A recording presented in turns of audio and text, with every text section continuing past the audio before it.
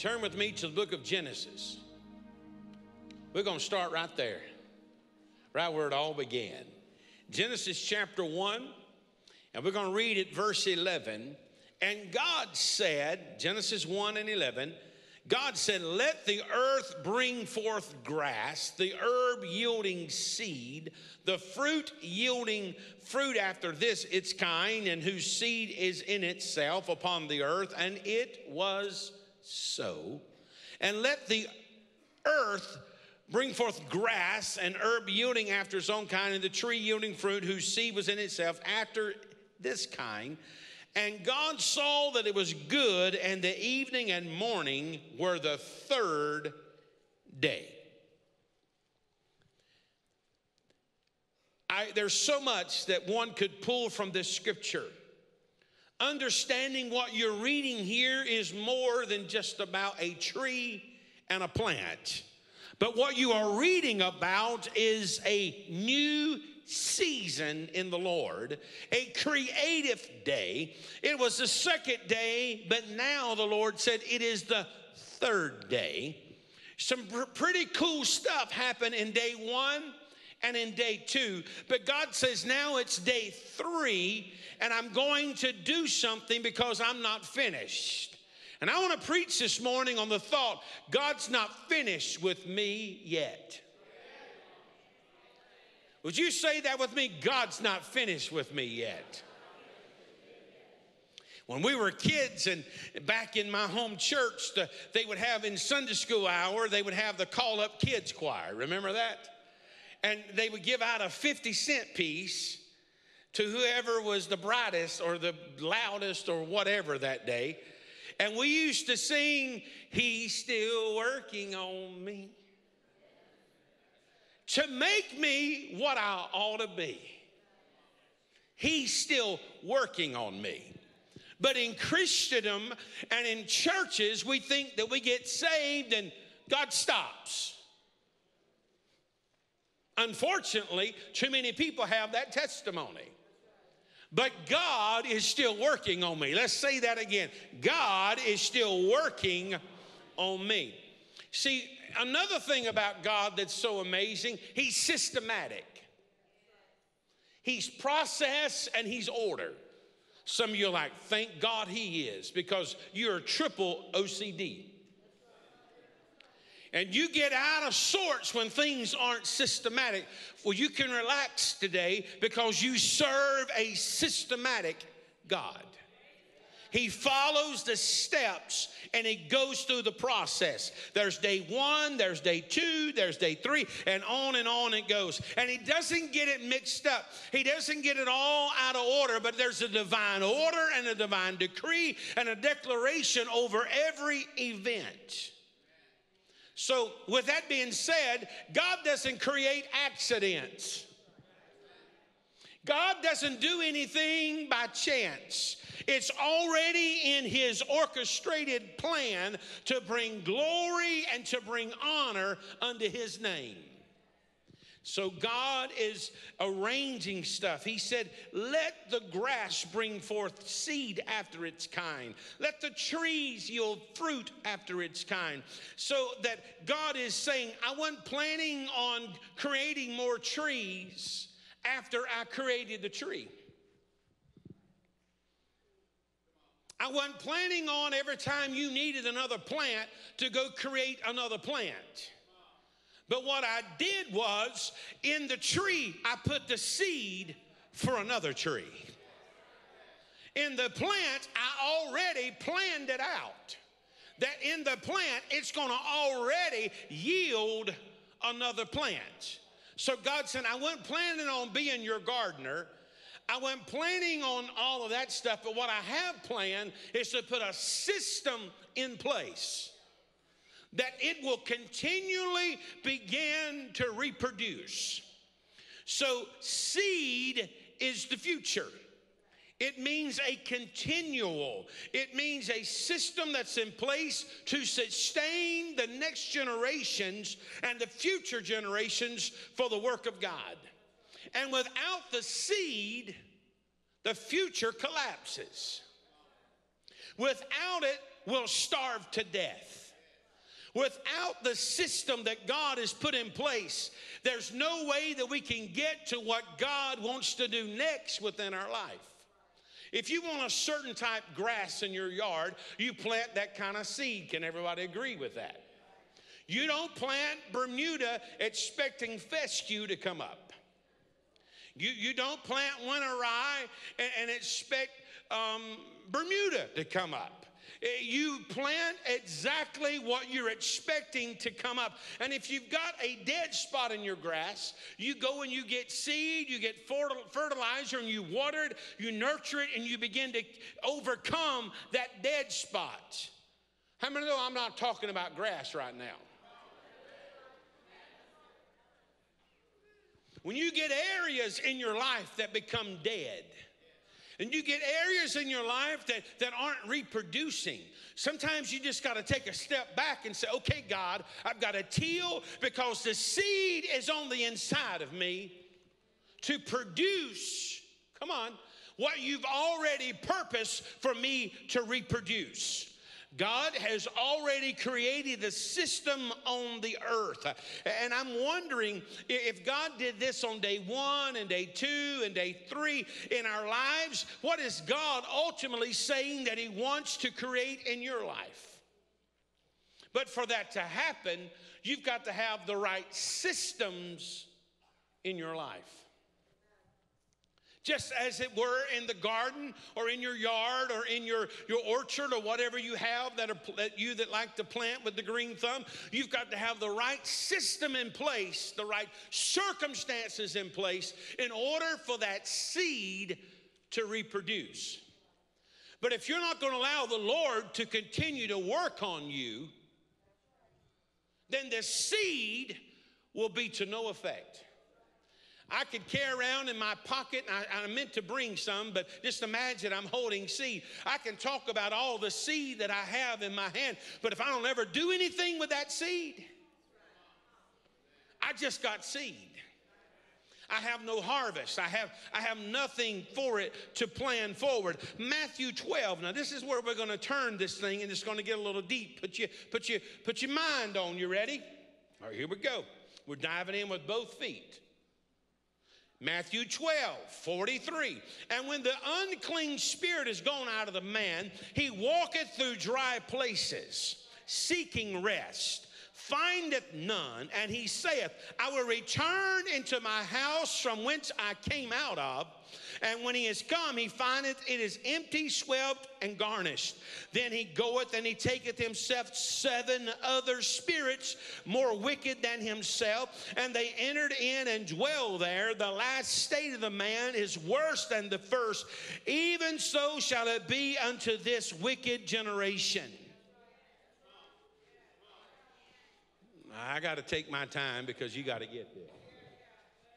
So Spirit is saying that when the enemy was cast out, the vessel was there.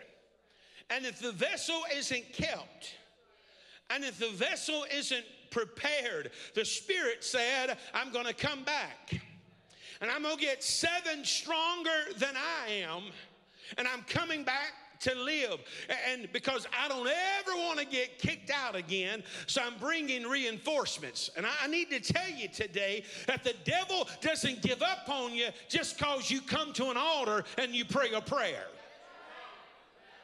That's why so many people get tripped up and messed up and just say, well, I thought this thing worked and I thought I got saved. And you did get saved. But the Bible says in verse 45 that the state of the man was worse now than it was when he began. Why? Because the enemy came in back with reinforcements. See, we are never going to be able to figure out how to be good enough. I'm sorry. You're never going to be able to figure out that if you chant Jesus enough, and you if you're Catholic and you Holy Mary and whatever they do, that ain't going to get you there. What's going to get there is a pure heart, a clean life, and a contrite spirit. Oh, hallelujah. You've got to stay clean because the enemy, you've got God's DNA. You've got the creative DNA of the Master down on the inside of you. The same God that created the earth in Genesis in day 1 and day 2, he put in you the divine nature of Christ. You've got the creative power of God within you to live in his image and in his likeness. And the enemy is hoping and betting odds today that you never get this revelation in your life. Because as long as you keep living your life beneath the DNA privileges that you have in God, then he can continually bring access and have access for worry and depression and bondage and fear and up and down and sinning and not. People say, well, I just can't live life without sinning. That's because you've not got the divine nature released. Listen to me now. I know this is people saying, oh, the system. When you get saved, how many know there's a definitive work of salvation? There's a definitive work of sanctification. That means God saved you. I've had people get saved and they walk out the service and they meet me in the foyer and they say, that was a cuss word, good service. The nature's not out. They sanctified. Come on. They didn't think. It's just part of what their communication was. But what you need to understand is God's going to save you. He's going to take the old out. And then he's going to begin to clean your life, habits. How many know if God's not cleaning you still, he's not working on you? Come on, somebody. I've been in this thing a long time and he's still working on me. Taking out me and putting him in. And when will it stop? When you die. It's a constant dying of the flesh. But the system that God gives, he gives salvation, he gives sanctification, and then there's a third definitive work. That's when you are filled with the power of the Holy Ghost. That's when the Holy Spirit, you're born of the Spirit. Come on, the Spirit, you're born. But now you begin to be baptized in the Spirit. That's when you begin to operate, come on, in the divine power that is released within your life. And when persecution comes and when you face opposition and the adversary comes, you've got something on the inside of you called power of the Holy Spirit. And the enemy, listen to me now, when you get saved, the enemy's immediately going to come. And the Bible says, while the word was sown, the thief come to steal the word. So immediately when you begin to walk with God, is this all right? Because this is not my normal. I'm trying to help you today because some of you don't see the validity of being filled with the Holy Spirit. You don't understand why you need the Holy Ghost. I'm telling you why you need the Holy Ghost. It's more than just speaking in tongues.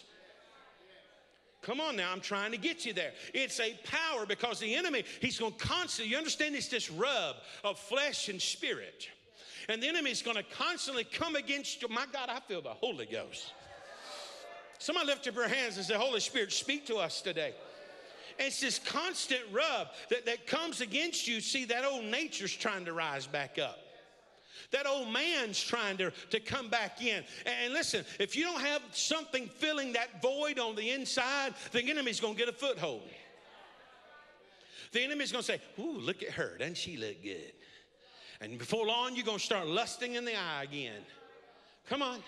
You're going to start lying on this and cheating on that. And it's not the big things. The Bible says the little things. And you start out little, and what the enemy does, I got my foot back in. And then he's going to say, y'all come on depression, come on sin, come on bondage. We got a foothold back in his life. But if you are filled with the Holy Ghost, it's like the vacuum that's filled. You can't get nothing else because I'm full of Jesus.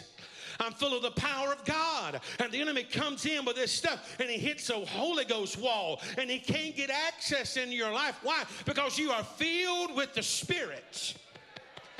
That's why every day, I'm getting understanding. Are you hearing me? Why my daddy said, don't move far from the Holy Ghost. He wasn't talking about the emotional outbreak of Pentecost. He was talking about the power of God that's residing in your heart and in your life. And when the enemy comes in, that Holy Ghost rises up. It says, no entrance here. No access here. In hotel terms, no vacancy. It's already full up. Come on, shout, I'm getting filled today.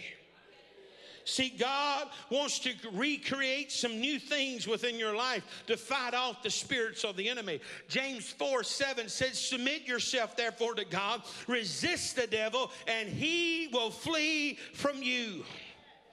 These systems work within your life. It's time that these fruition of God, for the things of God, the seasons of God, to come to pass within your life. That's why we pray, because prayer works. You want the Holy Spirit working, you got to pray. And prayer is more than just now I lay me down to sleep. I pray the Lord my soul to keep. The angels watch me through the night. Keep me in thy blessed sight. Amen. That's not prayer. That's good prayer, but that's not praying. That's a good way to go to bed, prayer. But I'm talking about getting the hold of God in prayer. Where you spend time where you're travailing, and the old timer said, hanging on to the horns of the altar, this daily communing with God. And when you commune with God in prayer, it's more than just deep-throated stained glass. Oh, God. I'm like, really? That's how you going to pray. I dare say many people in this room don't talk to God. God in heaven above, Father. You don't talk to nobody else that way. What are you doing? I talk to God like I'm talking to you right now. God, this is Tracy. I got some stuff going on. It's real. And he begins to speak back, because a lot of people, they hindered from prayer because they think that's what prayer is. Prayer is communication. And so we don't know how to communicate, so we don't talk to God. I'm not saying disrespectful, but I'm saying communicate. If it's amazing about you and your spouse. I don't know how you do, but we can go all day not talk, or we can go and talk 3 or 4 times a day. But anytime we get back together or talk again, it's like the last communication. We just pick it up where we left, because we're in a relationship. That's what prayer is. It's a relationship with God. That's why fasting works. You're telling your flesh, be crucified, because I want more of the Spirit in me. You're telling your ears, hear the word of the Lord. Hear the voice of God. You know what, fasting, I'm telling you, this fast has been amazing. It's been hell on earth with some things, but other things I've been able to hear God more clearly. Why? Because I'm getting flesh out of the way. Listen, getting more word in your life. You got to fall in love with the Word of God. Come on, somebody. You want God to not be done working on you? Fall in love with His Word. Never before have I seen the Word like I see it. It is truly a seed within your life. And then you've got to make church a priority. I'm telling you, folks, parents, you've got to make church a priority. You have got to understand you've been given a treasure. Your children. And your children have to know the Word. Listen, it's where we fellowship. It's where we have friendship. It's where we minister to one another in the Word. It's where we have involvement. You see, if you're going to maintain the season that you're in, you've got to put off some old systems and allow some new systems. If you want to get out of the rut and the frustration and the life that you're in, you got to change the way systems operate within your life. You got to quit operating and responding in the flesh and start responding through the Spirit.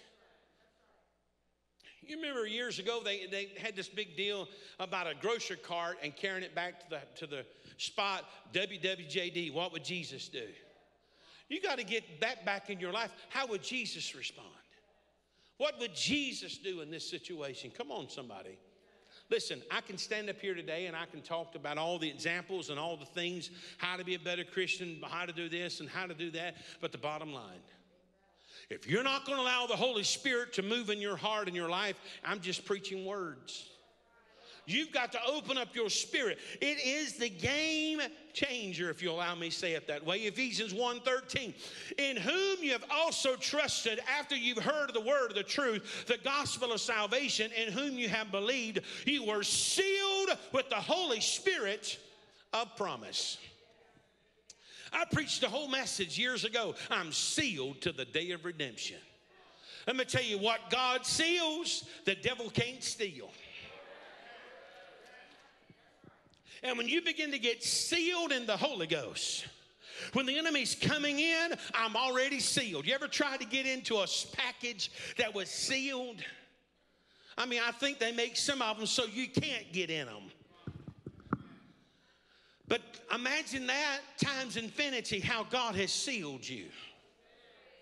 No matter how the enemy, no matter how many he brings with him, you are any way, any shape, you're sealed till the day of redemption.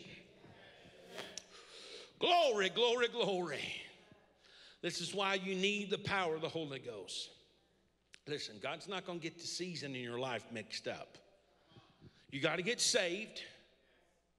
You got to accept Jesus Christ as Lord and Savior. You got to get sanctified. Don't skip that process. You can't live like the devil and expect those, oh God, I want the Holy Ghost.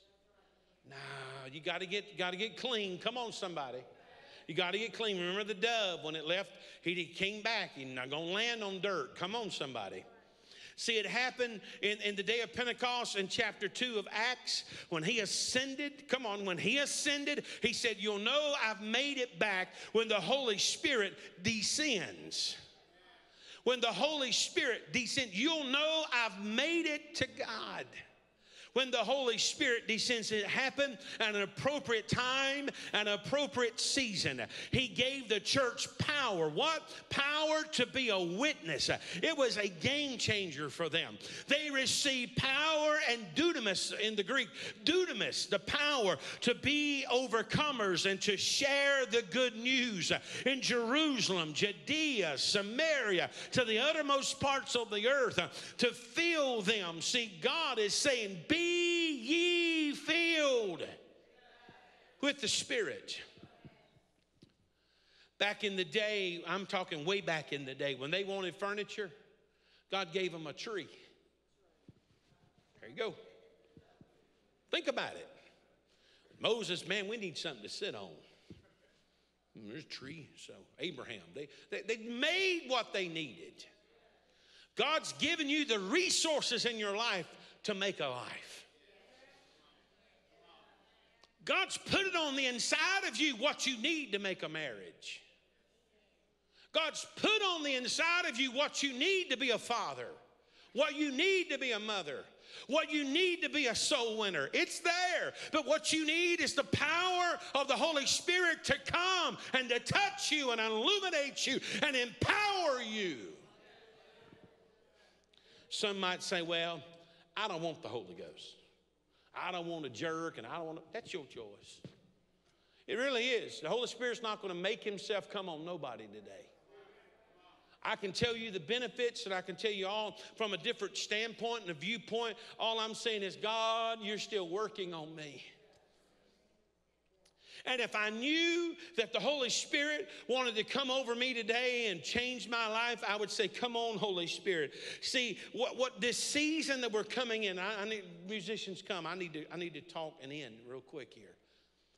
Listen, the season that the church is coming into, soft talk isn't going to work. Being in and out and 1 foot in and 1 foot out ain't going to work. You're going to have to know that you know that you know that you know I'm a child of God. We need to resurrect that song from years ago, I'm not ashamed of the gospel of Jesus Christ. Let me tell you, our brothers and sisters in Nigeria have been slaughtered for the cause of the cross.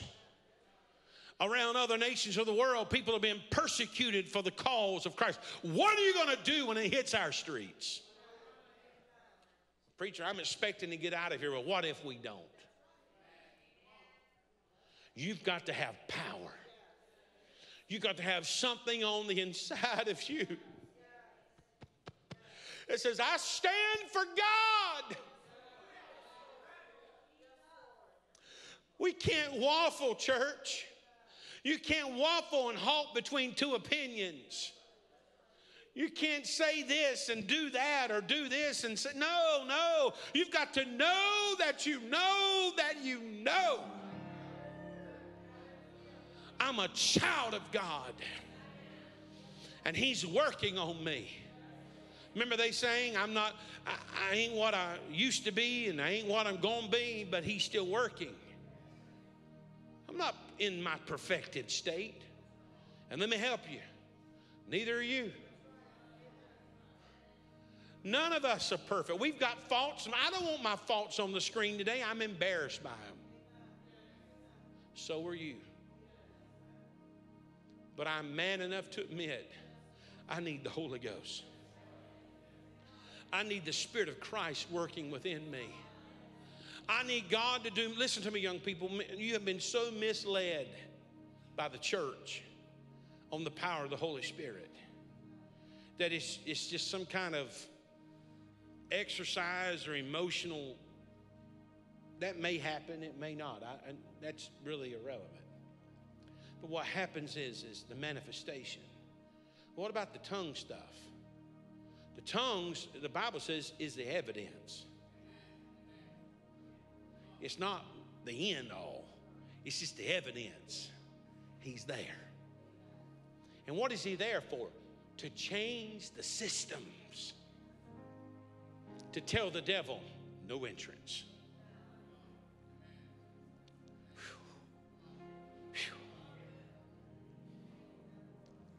Can I know this sounds, and I'm about to do something that's going to be really strange for some of you. Can I get an usher to stand one at each one of those exits, doors? There's 1, 2, 3, 4, 5, 6, 7, 8. I need 8 ushers.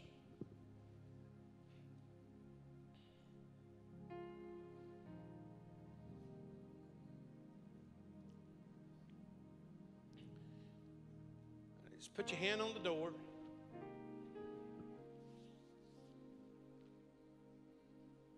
He said, preacher, what are you doing? I'm symbolically trying to tell you how I want to see your life. How God wants to see your life. Now, guys, I'm not going to say it. You just say it real loud now. There's no room in here. Okay. Come on, guys, let's hear the ushers. Tell them. Tell them. Oh, come on, ushers. Tell the devil. Tell him. There's no room in here. Tell him. Let me hear you, Stuart. What about it, Rick? What about it, Brian? Oh, I can't hear you, Brian. I hear you. What about it? Ray. What about it? I'm telling the devil, there's no room in this church. We're sealed. There's no entrance in here. We've got the power of the Holy Ghost. See, the devil's trying to come back with 7 more, but I'm telling the devil, there's no room here.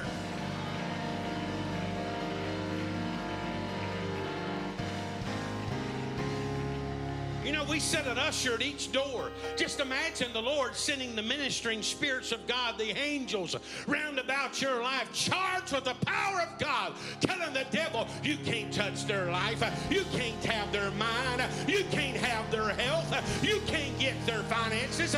You can't have them. There's no room here, devil.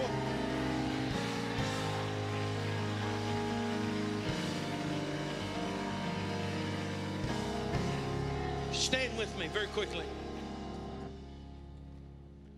But you got to be full of the Holy Ghost. You got to be full of the Holy Spirit. Some of you need to get saved this morning. Some of you need the salvation power of God in your life. You need God to save you. How do I do that, Pastor? It's real simple.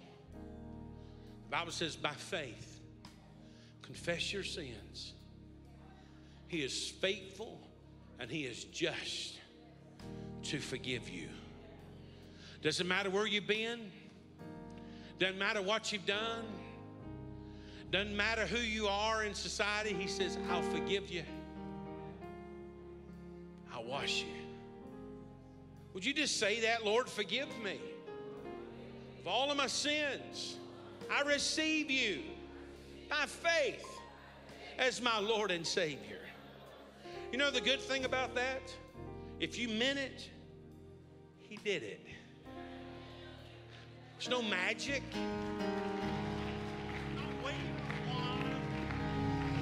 There's no magic in that. It's faith. That's freely gives. Then the Lord, He wants to sanctify you. You say, well, I don't do as much as I used to. No. God sanctify me. And it's not, I get there's a definitive work of sanctification. How many know God will sanctify you, but He's going to continue to work on you? It's not just because how many know there's stuff about you that you didn't even know you had till He worked on you. I didn't know I had that. I didn't know I still harbored that feeling. I didn't know but the Holy Spirit. Just come on, Lord, sanctify me today. Sanctify my mind, my actions, my deeds. Sanctify me, Lord. And then this is where many people just get so weirded out about church. I mean, we've got denominations that split over it and people get all crazy. Fill me, Lord, with the Holy Ghost. You're born of the Spirit because you've just prayed. He's working on you through the sanctification, but Lord, I need the power of God. I need the Holy Spirit. See, He's a comforter. Whew. He's a guide. Lord, fill me today with the Holy Ghost. How do I know I got it? You'll speak in tongues. That's the evidence He's there. It's not the end all, it's just the entrance. You'll know He's arrived. Whew. Why? Why do I want it? Because we want to tell the devil, there's no room here. There's no room here. He's working on me.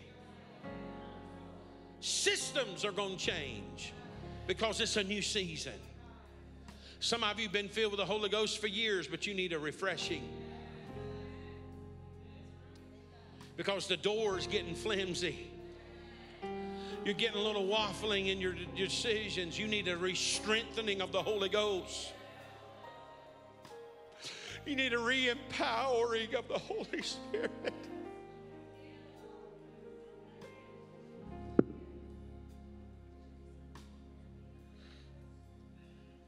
Oh, God. Oh, God.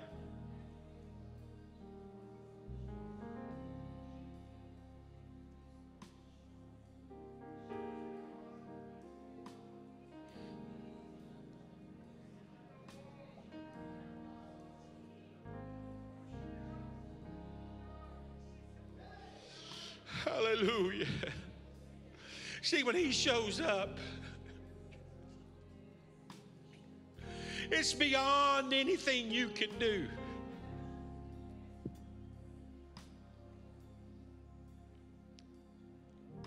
Pastor, I'm hungry.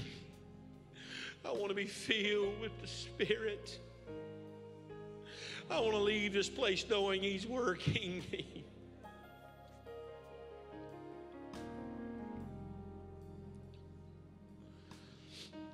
Pastor, I want to join you today in my quest.